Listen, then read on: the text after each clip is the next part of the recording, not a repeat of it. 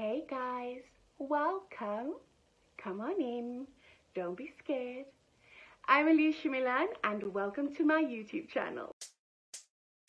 I want to be courageous and walk in my own shoes and own my truth. I'm Alicia Milan, actress and creative practitioner. Welcome to this journey where I will create stories, monologues, poems, and even have creative talks, especially for you.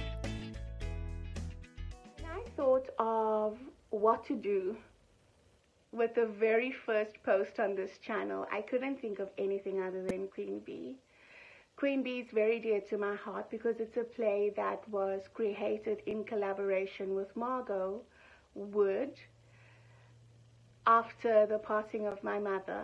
And for me, I wanted to do this play as a tribute to my mother, honoring her legacy. And for Margot, she used this as a research project. And so for both of us, it was just such an insightful journey. And maybe one day she comes over here and talks through the journey with us. But I'm not validated to speak on that at all because I was living my own separate life in that rehearsal room. It was quite an experience.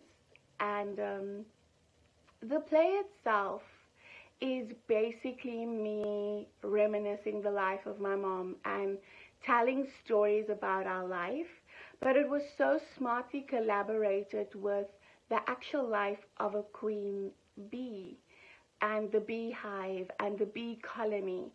And so for me to have just taken a monologue out of that play and do it on here or record it would not have done it justice because it was technically so intense as well. We had a lot of imagery, a lot of projection, a lot of voiceovers. So what I did is I recorded just little snippets of the narrative and created a little montage and hoped that it inspires you to keep on creating. That's all I'm here to do because we know that acting and creating, it's not a destination. It's just a journey. That's all it's about. The play starts with my character or me actually going to a work function and getting the dress code wrong. So she rocks up as a bee. So in it, you'll see some crazy pictures of our rehearsals and me with the crazy bee costume. Oh, how could I have made such a mistake? Who reads an invitation and gets the dress code wrong? Note to self, smart casual does not mean dress up like your favorite animal.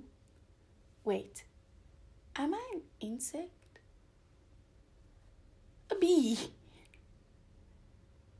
I went as a bee. The look on people's faces, and of course I had to arrive late and make an entrance. Oh, so embarrassing. Letters. Yay.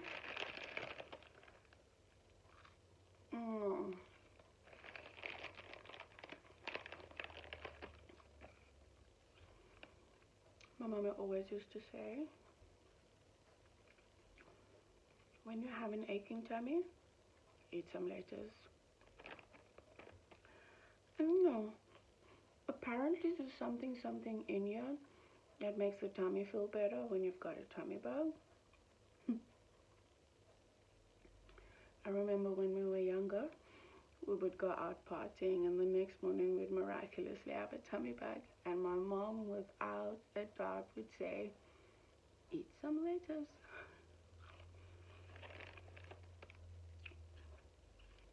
It's funny how food was always our answer to everything. Constipation, apple's good for that. Indigestion, eat a banana. Sore throat, have some honey. Headache, drink lots of water. Heartache, let's go for dinner, my child.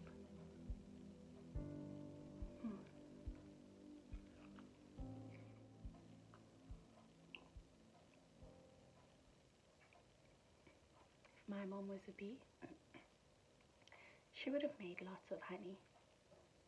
She was always busy cooking, planning, prepping, cleaning. Such a busy bee.